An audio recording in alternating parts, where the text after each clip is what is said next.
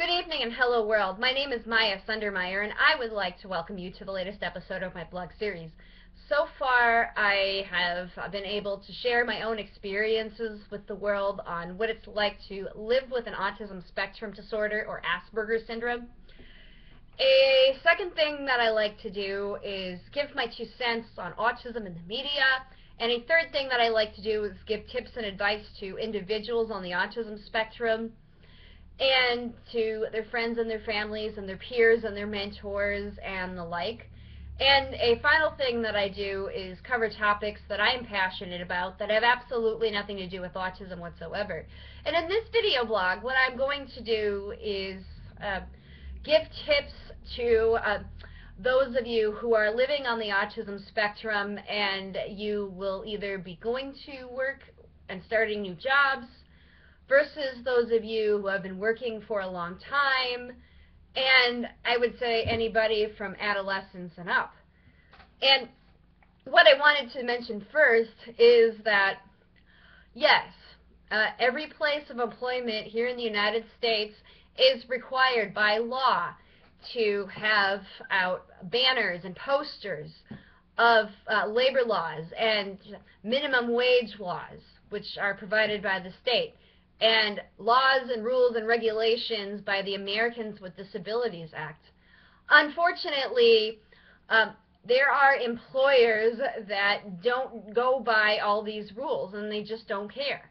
Like in the case of the individual who was working at Applebee's, and for an entire year nobody seemed to really care as to whether or not he was being paid. And the only person that was fighting for his rights was his own father. I mean, the job coaches didn't do anything. The employers didn't do anything. Instead, they just kept lying to his father and saying that they lost the paperwork. Yeah, leading him on. Yeah, we'll pay you. We'll pay you. And it sounds like the job coaches ignored the situation when they should have been advocates for him.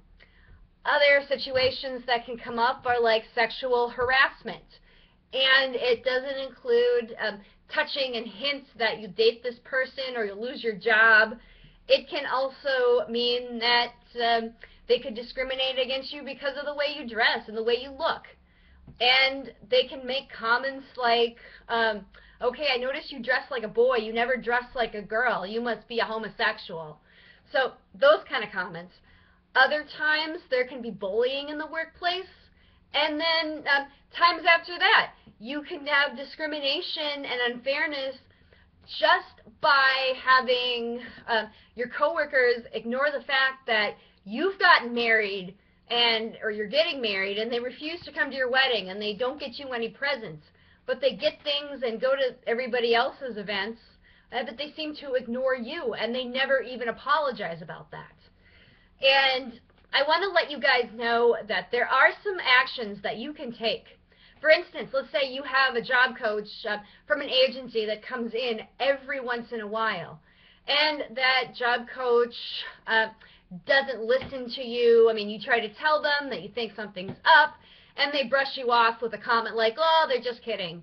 Or they come in and they call you a nasty name like Little Miss Priss.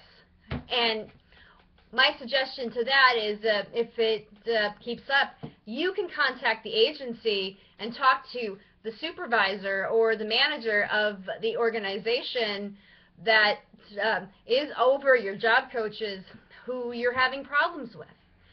Other things you can do if that doesn't work out, you can contact the Department of Labor.